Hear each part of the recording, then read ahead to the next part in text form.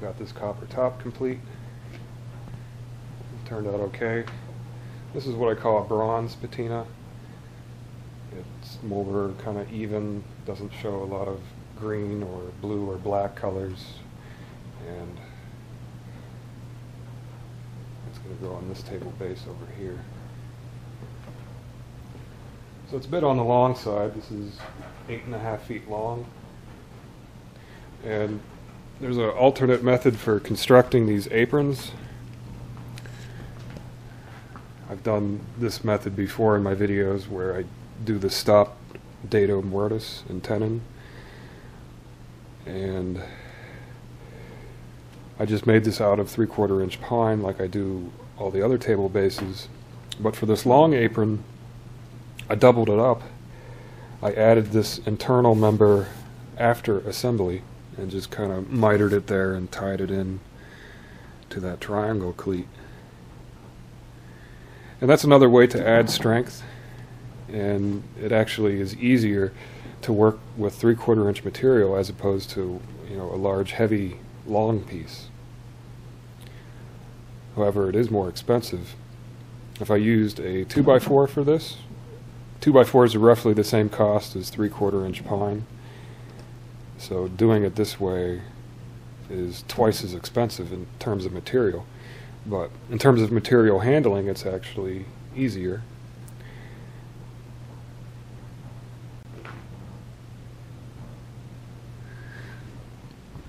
Maybe I'll flip this table base over. Might be easier to see.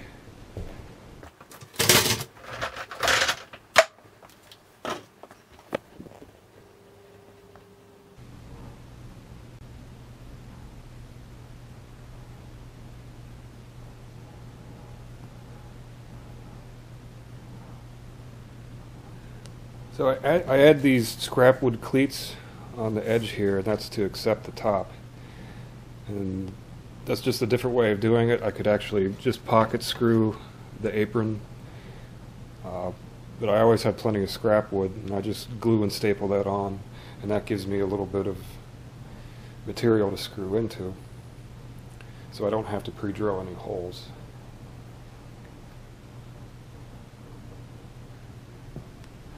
So I wanted to show in this video my sawhorse design. Nobody's commented on my sawhorses yet, but it's actually a really good design and very useful here in the shop.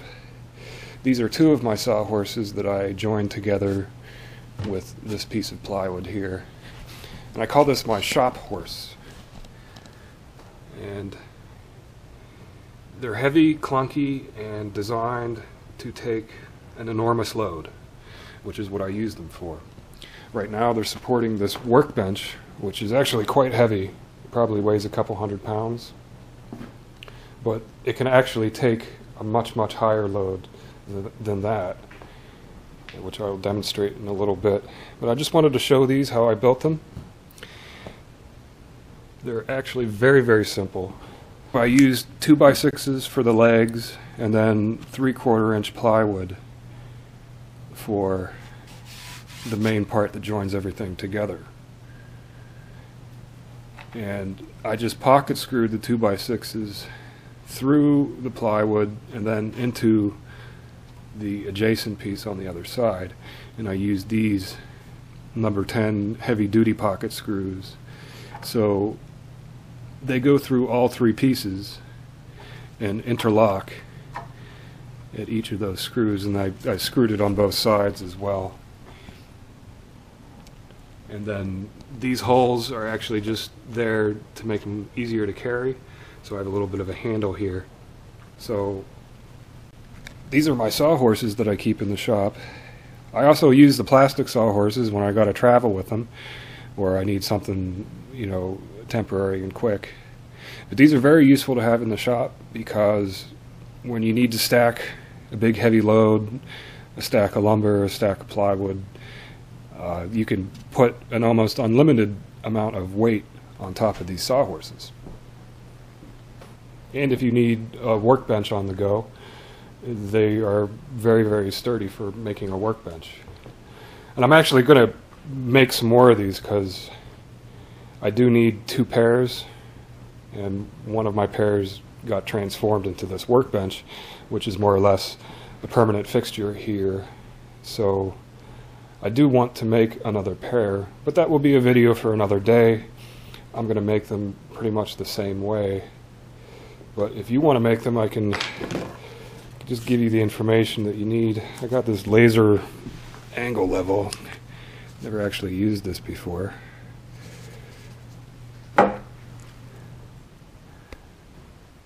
So that's reading almost 90.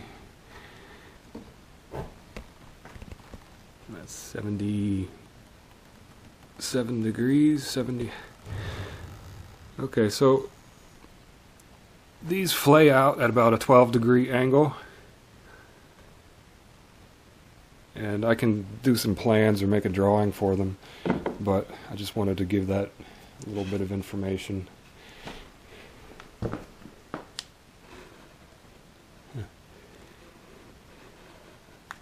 This is one of those tools that I found when I was cleaning.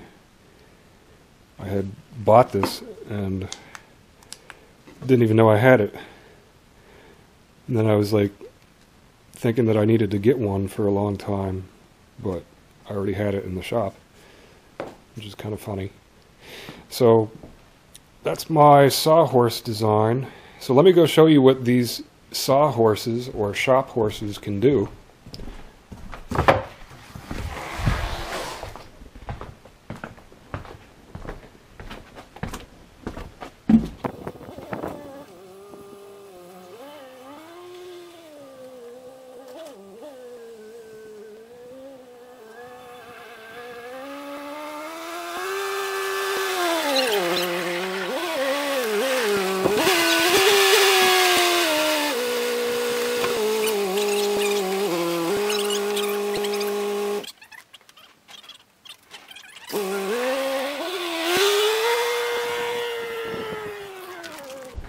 That's a lot of weight on here right now.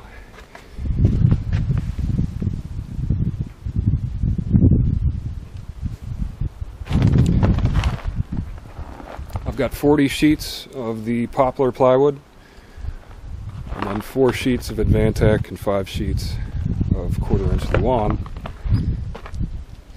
So that's a lot of plywood there. That's a lot of weight.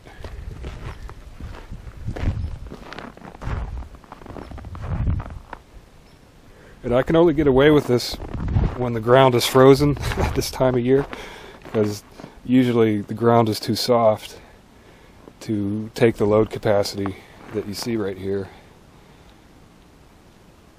And I have to make sure I have a level spot. But the driver was anxious putting it down here. He wasn't sure that could hold the weight, but I gave him the thumbs up and put it down, and there it is. So that's going to make unloading easier, because I got to take this pile here. I'm going to stack it up against the wall right here,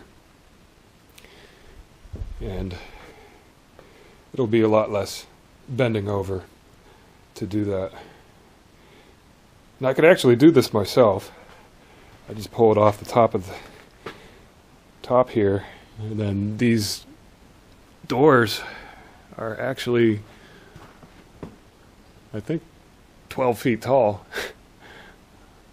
So